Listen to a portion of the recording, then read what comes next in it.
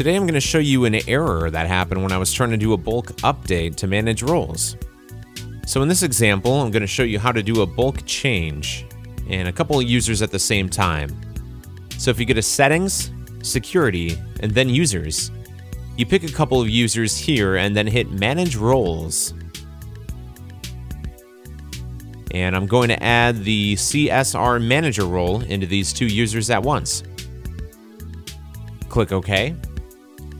But as you can see on the top of the screen, you got an error there that is saying that it was not completed for some reason. When I was troubleshooting further, I found out if you open this particular user,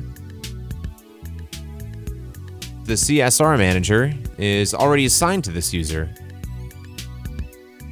The error occurred because I was trying to assign again to that bulk update, and then it errors out.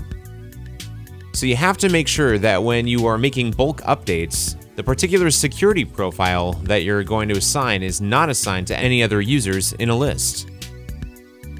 In a list, if you have at least one other user assigned to that profile already, then the whole process is going to fail.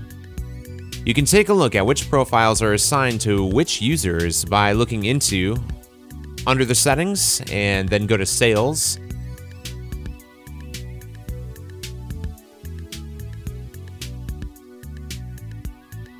And then you go to Marketing and go to Reports.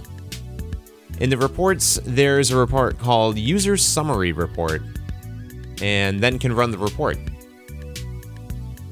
And as you can see, it will show all the users in the system and which profile they already have assigned to them. So this way, you can get an idea before you make any bulk change.